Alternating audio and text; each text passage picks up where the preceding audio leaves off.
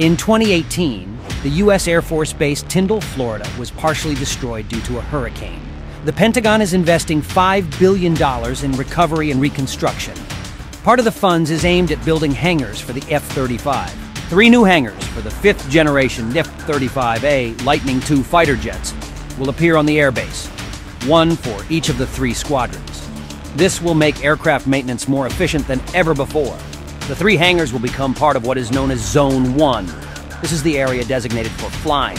Zone 1 will include a maintenance complex, headquarters, aircraft parking areas, equipment storage, a corrosion control facility, and a building with flight simulators. The construction contract was valued at $532 million, but could be increased to $604 million.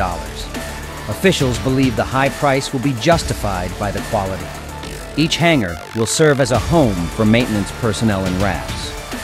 All ground equipment will be located inside the building.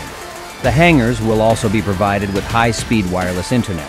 In the future, technicians will be able to use augmented reality headsets to improve the aircraft maintenance process.